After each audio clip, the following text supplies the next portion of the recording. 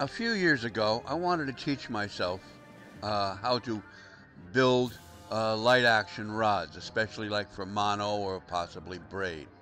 So what I did is I took casting rods that I found for spinning reels that I liked the action on. I'd strip the guides off and turn it into a boat rod.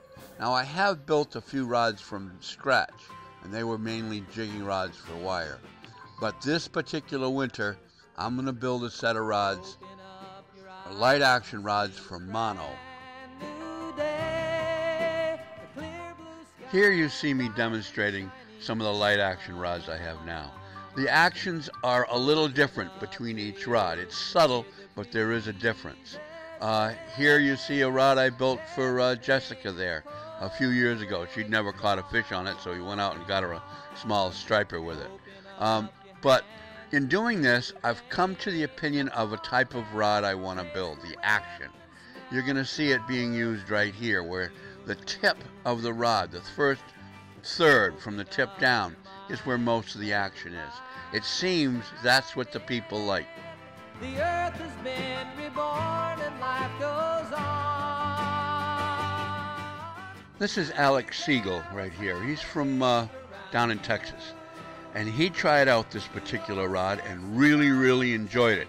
And he was the one that really convinced me as to the type of action I was looking for. This is Erin Ryan. She loves using this light gear. Really doesn't matter what I hand her. But just as long as it's light, she can stand up and feel the fight of the fish. But she really enjoys it. Next, you're going to see a young woman that I had out this last summer. She's getting a nice fish here on a light action rod I'm using lead core line on, a light lead core line. That's not a bad fish. But she is learning this game of light tackle.